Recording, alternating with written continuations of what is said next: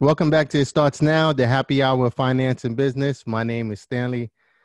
Today's guest is a serial entrepreneur, a chef, a writer, author, a speaker, a food security advocate. He's also the founder and CEO of Reggae Chefs, and he's also archived in the National Library of Jamaica. Please welcome Peter Ivey. Thank you for having me. It's a pleasure. Well, we're glad to have you. I know you briefly from passing and going, but every time we had an interaction, it was always great. It was always positive. When Ocasio set it up for us to have a sit down and really have a discussion, I really wanted to speak to you regardless because of the person you are. You always keep that energy.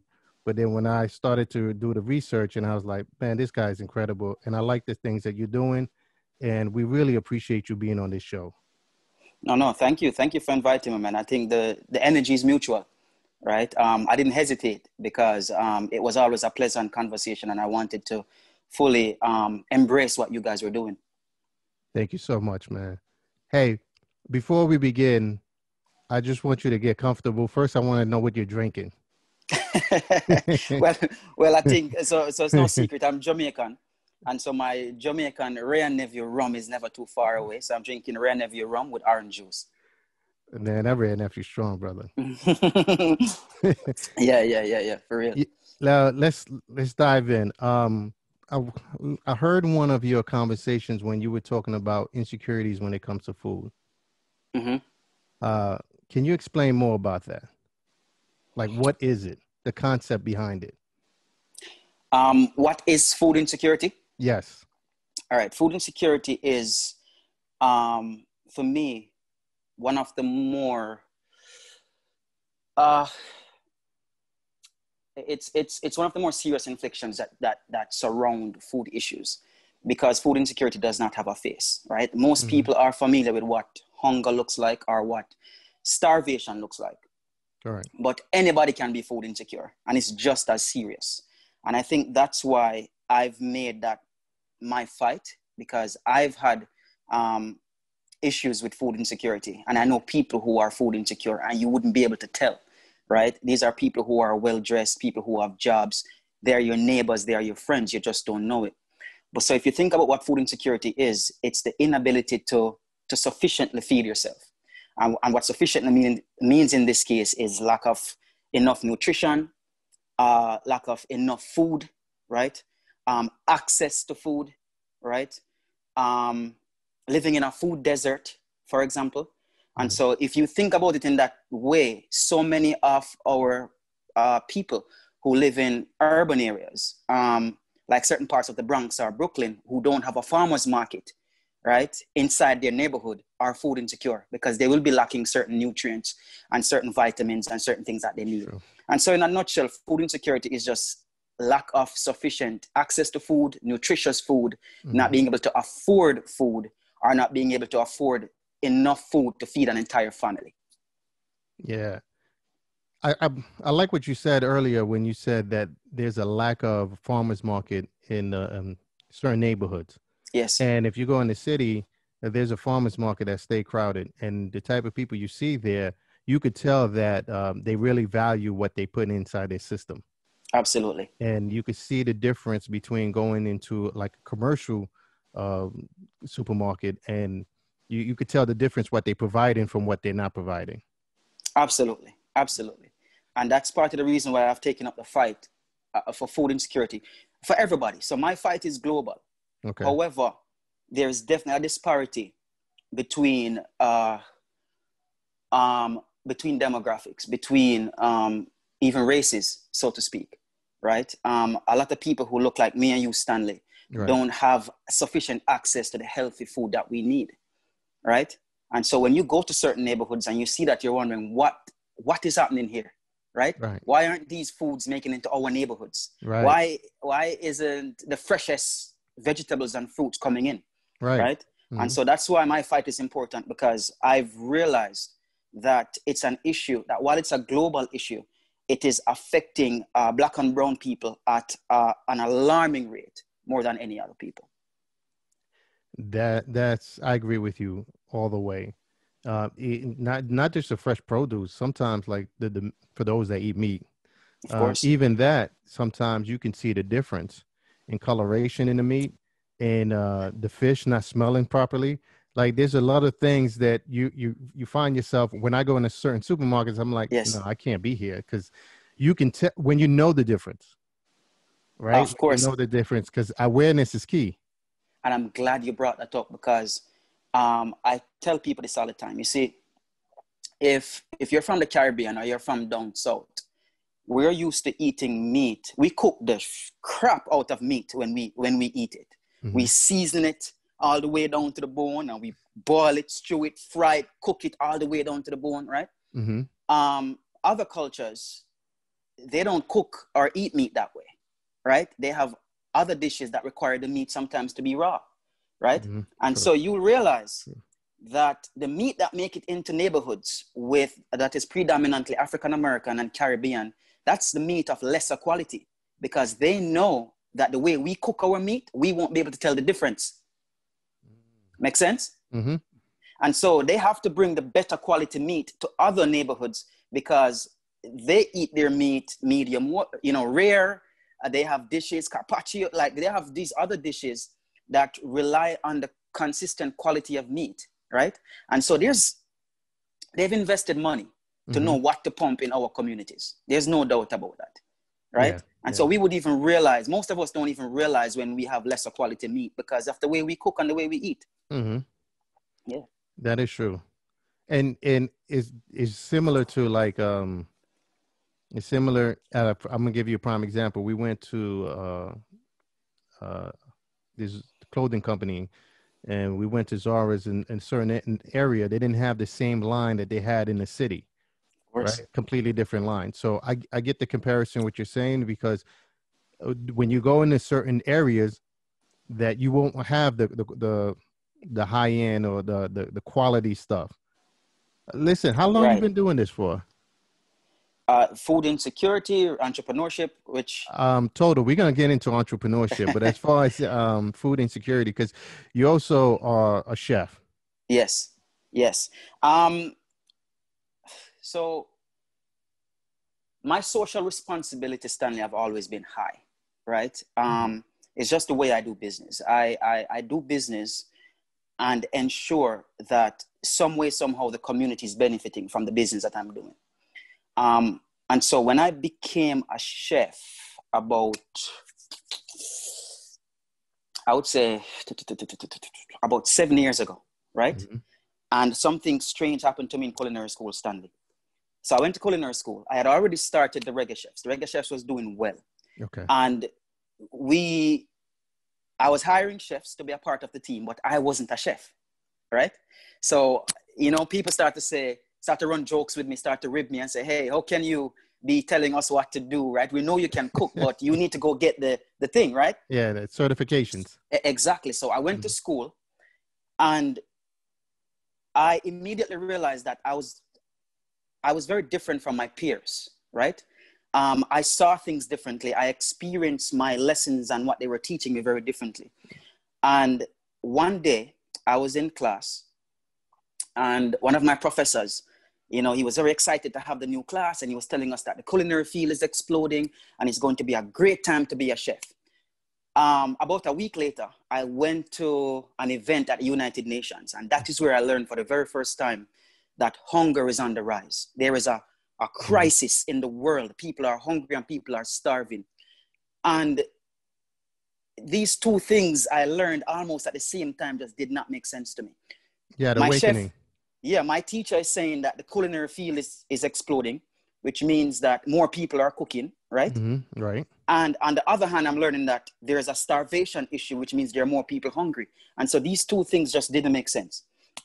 I knew right then and there that the type of chef I was going to be was going to be someone who didn't make a meal for $5,000, but I was going to make a meal for people who really wanted to eat. Yeah. Right? And Right. so that separated me from my peers because these are people who dreamt of becoming chefs. They wanted to work in the fanciest restaurants in Manhattan, to be highlighted as an individual for their efforts. And I immediately started to recognize how peeling a carrot a different type of way could help people who are hungry, or peeling a potato a particular type of way, the properties of the potato, what exactly I could use this for that's going to help a group of people in East Africa, for example. And so that's how I went through culinary school. And that was when it really hit me that this is something I wanted to do. And I just started from there, and I started Mission Food Possible about 2 years later. And Mission Food Possible is now recognized as possibly one of the answers to the world hunger crisis. Oh, that's big. Yeah. Congratulations. Thank you. Because you're making an impact. And on a global scale, you're really making an impact. Yes. And I think that has to be amplified a lot more. When did you now you told me you tapped into it when you was in culinary school, but when did you tap into the spirit of entrepreneurship to know when is the right time to jump into something? Right. Great question. But I've known that I wanted to be an entrepreneur, and at the time I did not know that that's what it's called. I knew exactly what I wanted to be since I was 5 or 6 years old, Stanley. I'm on record publicly. So my life story was aired in the Caribbean a few years ago. And I shared this story that my grandfather would, where my grandmother lived, there was a huge open lot that a church convention would be kept every year, right? My grandfather figured out that to make extra money, he could just sell refreshments to the church people who was next door. Right. So he would cut this hole into the zinc fence, and he would put like a wooden shelf there, and he would sell bun and cheese and bread and all these things. And what my grandfather did was, and this is interesting because at that time, I didn't even know if bottled water existed. But my grandfather would catch water in a plastic bag. He would freeze them in the freezer, and he would put them in an empty paint can, and he would lift me at 5 or 6 across the fence and have me walk around and sell these like these bags of water or bags of ice, right? And I fell in love. You fell in love because of the hustle, or you fell in love was because of that connection you had with your grandfather? I fell in love because I knew how poor we were, and I knew the value of money. I knew that money was something that everybody around me did not have enough of. And so for me to be walking around, no shirt, ripped up shorts, barefoot, and all I had to do was give someone this thing and they give me back money, I fell in love with that. And that is something that stayed with me for the rest of my life. And so I knew exactly that I wanted to live my life as I progressed into age 9 and age 10 and age 11 and age 12. And I'm starting businesses right throughout my teenage years. Right? I knew that I was in love with the process of finding something of value and then convincing you, Stanley, that it's valuable to your life, and have you exchange money with me for that thing. So I would say 5 or 6 years old, I knew exactly what I wanted to do with my life. And that's exactly what I did. I created maybe 6, 7 businesses in high school, right? I was known for that. I was the kid that was known for hustling and for creating stuff. So yeah, I knew very early. Now, all those ventures that you had growing up, I'm pretty sure they help you along the way to really create what you have going on right now. So what are some of the learning lessons that you learned from that point to now?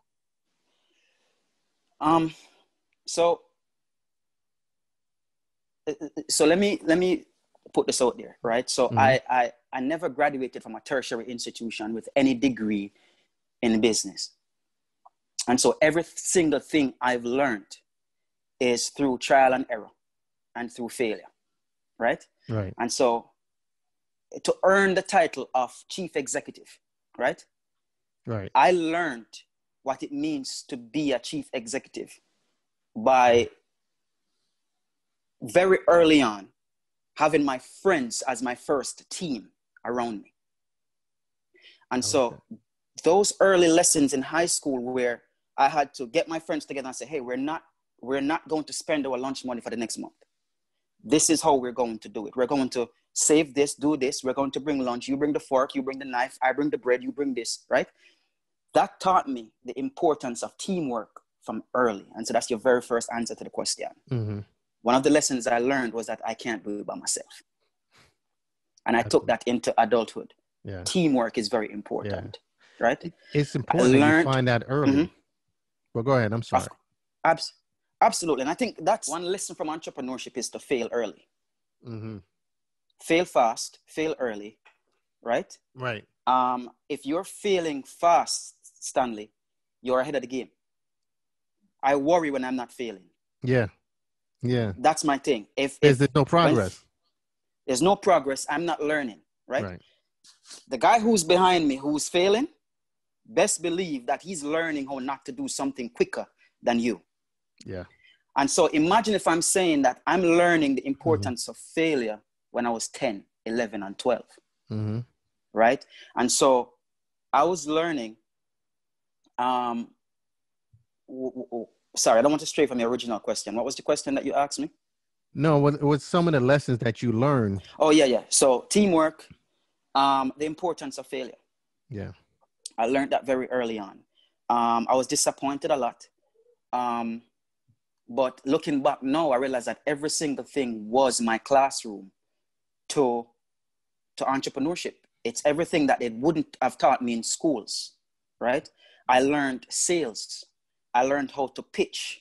I learned how to sell my ideas. I learned how to discuss my ideas within the confines of a group, right? And so I learned those things early sitting under a mango tree in Jamaica. So everything was like, to your point, a classroom. Like Of course. Man, I like that. Of course. I think that's probably like the first time I heard something phrased that way. That like, yeah, I like that a lot. Man, I want to keep going, but I know there's other things I want to touch on as well. Was that one of the reasons why it catapulted you to become a speaker? Being a speaker was not in the plans, Stanley. Yeah, because I read somewhere. Yeah, I read somewhere you said you used to stutter when you were younger, and now you're a speaker. Absolutely. And so there are a few things about my personality that would have prevented me from even having that as a plan. That is something that really kind of caught me by surprise. And I begin every one of my speeches with one phrase, with one sentence. I say, listen up, because I'm only here because I have something to say. And that's because I only speak when I have something to say, right? I was born with a very bad stutter. And so that affected my confidence. There's no way I would have wanted to be a speaker, and I couldn't even say my name properly, right? That's one. Two, I grew up in the ghetto in Jamaica, you know? You are taught to keep your mouth shut, right? Real men don't, you know what I mean? Chatter, yeah. Right. And so if you think about to use the title of speaker, or to say you are a speaker, it goes against how I was raised and what my capabilities were, right? It's just so happened that I started to do so much in entrepreneurship that I started to get invited to speak about it, to speak about what I got right and what I got wrong. When it came to young people, I really wanted and cared about the responsibility to talk to young people, right? And so that's where speaking started, and I just kept going with it, and the invites kept coming in. To this day, I don't advertise myself as a speaker. I just recently changed my social media pages to include speaker in it, right? But you won't find a speaker website or anything like that, because I believe my journey as an entrepreneur is still going, right? True. But that never stops, though. No, it never stops. And speaking in itself is a business. Yeah. Right? Yeah. But in many ways, that's not the type of business that fascinates me. As I said, I love creating a product, right? Creating a product and convincing you that this product, and speaking is the same way, but I enjoy how it happens to me, which is me building up knowledge and persons realizing that this knowledge is valuable. We would like to hear you speak that knowledge, right? Right. So yeah, that's how speaking happened. Totally by accident, but I love it. Yeah. I saw one of the speeches, and You felt very comfortable up there for somebody that didn't think that was going to be the path, which I thought was uh, pretty great. It says a lot about a person's character when they try to overcome their fears to go out there and present. And to me, Absolutely. that's always a positive thing, right? Let's touch on now. You got speaker, and then you go into charity. You got this charity thing going on. Mm-hmm. You want to explain that? So as I said before, my sense of social responsibility was always high. Mm-hmm. But it upon going to culinary school and operating the Reggae Chefs, I started to hone in on what exactly I wanted to do to give back. And it had something to do with food. And I knew that I had an idea that I did not see anywhere else in the world, right? And so, you know, there's a thing about social responsibilities that for me, once you stumble upon it, you can't forget it. Right. You literally have a responsibility to the world, to your environment, to go through with it. And so, before it became a charity, it was an idea. It was, I think I know what has been missing from every other effort to stop world hunger before me, right? Mm-hmm. And that, if you think about it, that's crazy. Because I'm just a poor kid from Jamaica. How dare me, you know, like say something like that. But Right. I really started to look at it and I really felt like there's been like all these approaches, and there's been a very obvious approach that was missing. And so what I did was I stayed up all night for weeks working on a formula that I felt could calculate which foods were important to any town, any city, any community, any region, any place in the world at any given time, right? And that's what we came up with.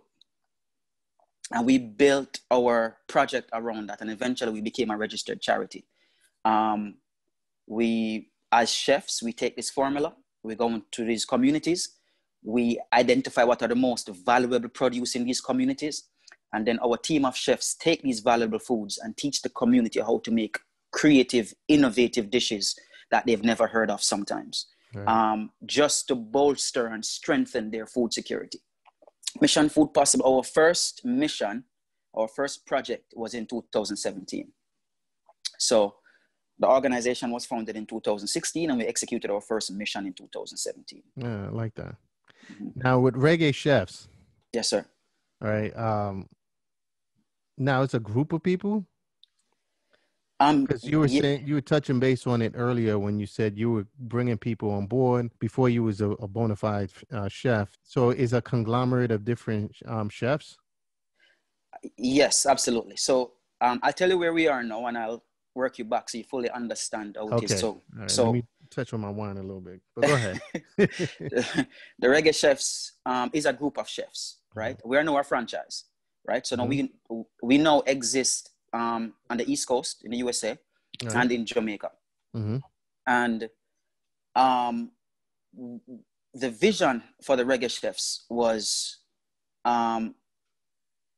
it came to me because I was in a very tough time, right? Everything I was touching was failing. And once everything else failed, I had this idea. I don't know if we have time for me to tell you how Reggae Chefs, go ahead. The idea came from. All right. So I used to live in Las Vegas. Go ahead. I went to Las Vegas when I was going through a very challenging time. And I happened to go to a reggae concert for the very first time. I've never been to a reggae a concert before, right? Through all your years?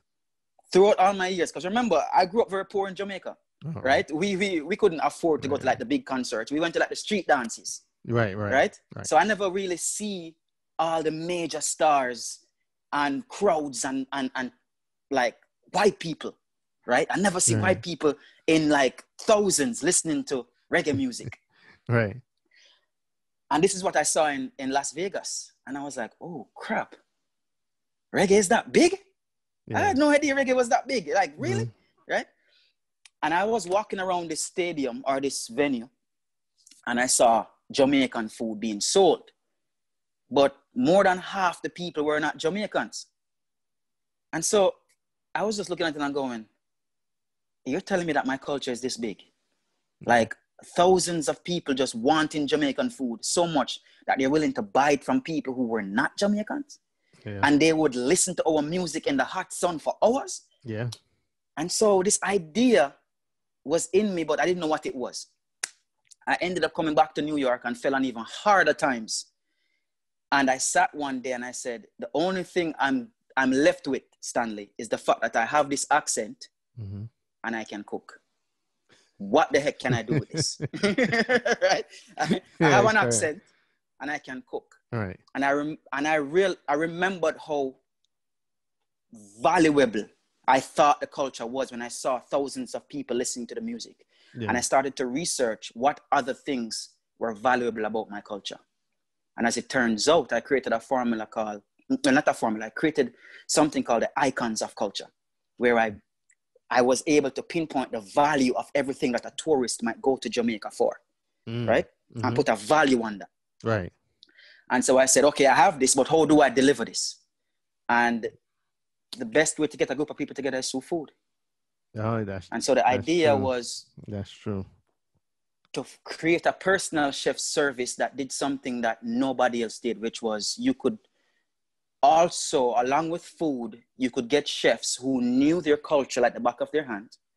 You get chefs who could dance, who could teach you the latest dance moves. You get chefs who would teach you historical things about the culture. Right. You would get chefs who would teach you the language, right? And so we created this list of entertainment options that our clients could fuse their favorite dish with their favorite entertainment from the culture. And we started with, obviously you need more than one chef to do all of that. And so we will travel in teams of 2, and you would have teams of Reggae Chefs popping up in New York, in Maryland, in Florida, in North Carolina, right? Right. And then, and we operated that way for a while until we started to give each place their own piece of the pie, so to speak, right? Start to allow chefs to invest in the business and get their own, like run their own operation. Wow. Make sense? Yeah, it makes sense. Yeah. And all that came from a thought. All that came from a thought, yes. See, the power of thinking. Yeah.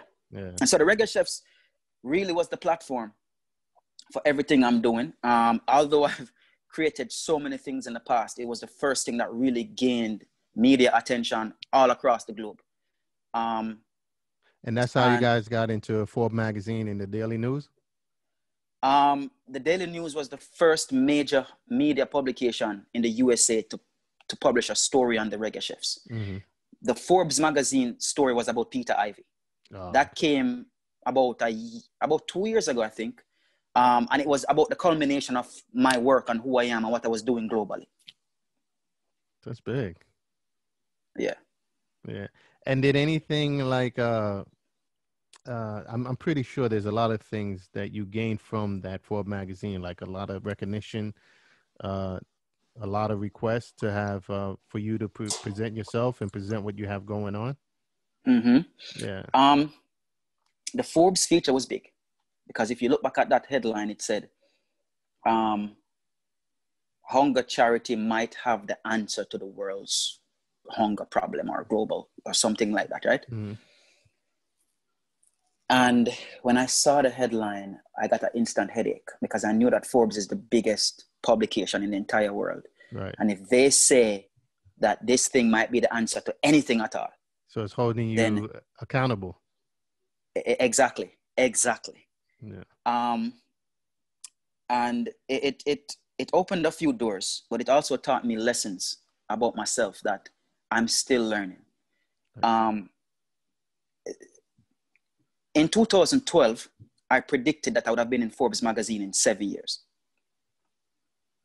Right? So you spoke it into existence. I told that to all my friends, anyone who would listen. So actually, 2019, so it wasn't 2 years ago. I was featured in Forbes in 2019. 2012 to 2019 is 7 years exactly. So in 2012, I'm on record saying that I'm going to be in Forbes magazine in 7 years' time, right? But my dream to be in Forbes started years earlier because remember, I've always wanted to be an entrepreneur. I've been following these guys, these big name guys for many years. So I knew what I wanted to be and where I wanted to be seen. Right. And so that has always been a dream and a goal of mine. So when I said it in 2012, people laughed, but every year as my name and as the work we were doing became bigger and bigger, those laughs didn't sound too loud anymore, right? Yeah. Because it became very clear that we were heading in the right direction. Right. But here's what the future taught me. Sometimes we get locked into pursuing success, right? Right. And a lot of my disappointments came because I was constantly pursuing it.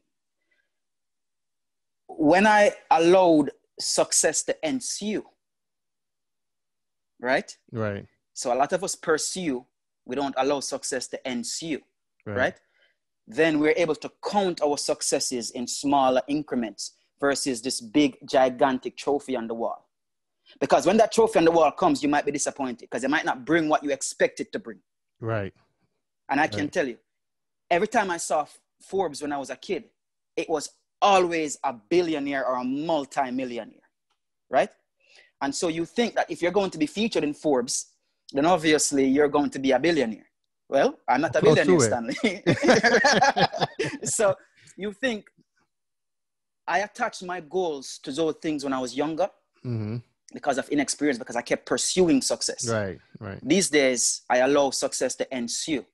I make my moves, I take my actions, and whether I pass or fail, I count those things as successes now. I like that.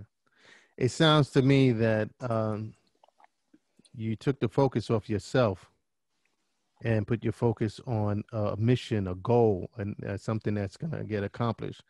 And what happens a lot of times when you take the focus off yourself, you're no longer chasing that success. You're out here trying to accomplish something.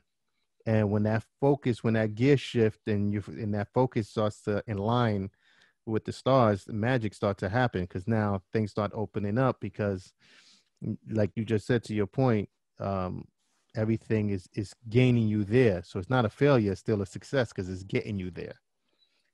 I couldn't have said it better myself. Yeah.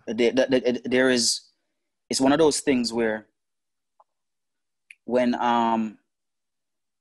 you hear someone say it, you don't believe it because you can't see it right away how this can equate to success. Right. But the unwritten rules in the grind is something that if you don't go through it, you can't talk about it. Now, how do you tell someone that when you stop thinking about yourself is when you will see success? You can't really tell, like they won't believe you. They won't believe it. Yeah. They won't. Right. So there are unwritten rules that are written in the grind that you must go through, because that, Stanley, is absolutely true. It is. When you start to think about others, when you start to think about people will actually lift you up onto your shoulders and take you to where you want to get to. Yeah, that's true. That is so true. That I remembered when I always try to put myself in a position to try to help others. But sometimes you think you're in that position to try to help others until you realize that the benefit is you still focus on the benefit of helping yourself. And the moment I took the focus off of myself, and I remember going back, I was leading the team. I was leading the teams, and the moment I took the focus off myself and said, I got to help everybody around me, and I got to help everybody around me succeed and win. And that's the point where things start to happen. But the magic thing about it is, to your point, not only that people are going to put you on your shoulders to take you there, but you don't know how many people you influence along the way. Absolutely. Yeah, there's so many people that you impact. And there's some people I impact and not realizing until a couple of years later, and they reach out like, man, you made a difference in my life. And that's so important. So you're right. And that's why it's important for you to keep going, because you never know who's watching and who you're inspiring and who you're motivating, because everyone's watching, right? It's not just the haters. It's the other person that's looking to see, like, just like how you saw your grandfather, develop this thing to put water in a bottle, and encourage you to hop over a fence and start selling, that probably was the thing that inspired you without you knowing. And Absolutely. and so it's important. If he didn't do that, you don't know, right? So that's why it's important to keep going, keep motivating people, and continue to do what you're doing, because you don't know who's watching. We definitely like what you're doing, man. It's impressive, man. So what else you got going on right now? Before I say that, right? Okay. I have a habit of counting the times I use the word I in anything, right? Yeah. And so it's time for me to bring up that nothing that I've been able to do wouldn't have been possible without my team. Yeah. Wouldn't have been possible without mentors, and wouldn't have been possible without people who have supported me through thick and through thin. I make moves as a team lead, but there's definitely a team. Yeah. Right. And so everywhere I talk or give an interview, I ensure that people understand that I am not an entrepreneur that move solo, right? I move with people who are smart, who are brilliant, who want to see us make changes and are committed to ensuring that whatever vision that I bring to the table is executed effectively. This year, I added author to my name. I'm the author of 2 books. The first book was written in March. It's called Coronavirus. Coronavirus, Get Out of Here. Coronavirus, Get Out of Here. Yeah. And I mean, the thought of writing a book. It's a kid's book, by the way, right? It's a kid's book, yeah. Go ahead. All right. No, the thought of writing a book crossed my mind, but I thought maybe when I'm 70, when I'm 60, I'll just look at all these crazy stories and I'll put them in something, right? But March happened, coronavirus is happening, and my son is out of school, and we're having a conversation as to why he's out of school. And the conversation was helpful to me, because I struggled with it, because I didn't know what was happening. Right. And it was helpful to him. And I called up one of my best friends who's an artist, and I said, look, I think the conversation I just had with my son, with PJ, might be something that we can share with other people. That's literally where that came from. And I wrote the book, he illustrated the pictures, we published the book, right? And we didn't know that it was one of the first children's book. Think about it, it's March, right? One of the first books that came out during the pandemic time. During the pandemic. And yes, so United Nations and UNICEF took the book and publicized the book, right? And then the Caribbean media took it, did media, like gave it to their students, right? Stuff like that. India, Switzerland, like the book just went all over the world and came right. out. That's big. Yeah, thank you. And the success of that, we thought that maybe it was time, since we did something that we never knew we could do, it was time to take food security to another level. And so just last week, we completed work on the second book, which is going to be a collection called Food Security Tales, or Food Security Tales, right? Which is going to be a series of children's book geared towards educating them about food security. So the first book is done, and it's actually getting great reviews, and it's actually being reviewed right now to be used in a school system in a Caribbean country. Oh, congratulations, man. Thank you. Yeah, that's huge. That's 2 huge projects right there. Thank you. 2 huge projects that we did not see coming. True. And right? you were able to do it during the pandemic.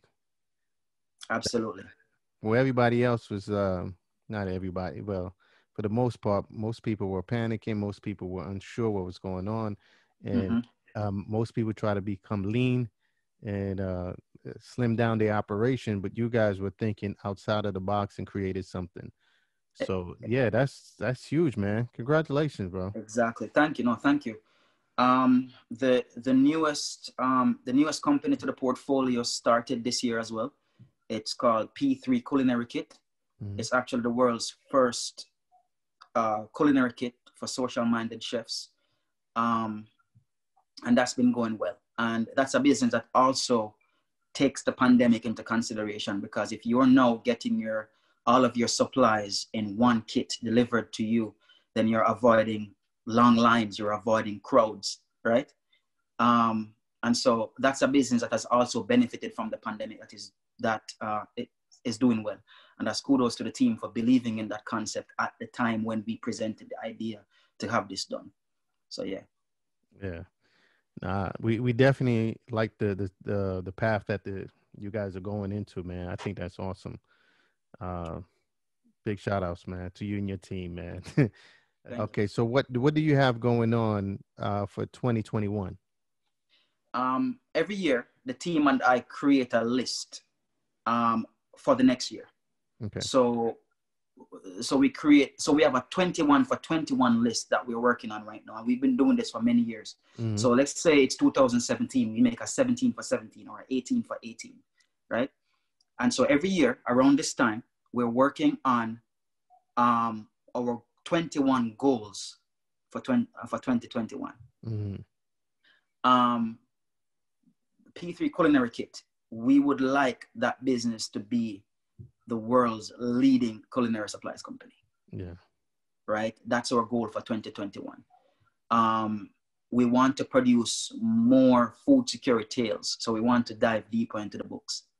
Right? Okay.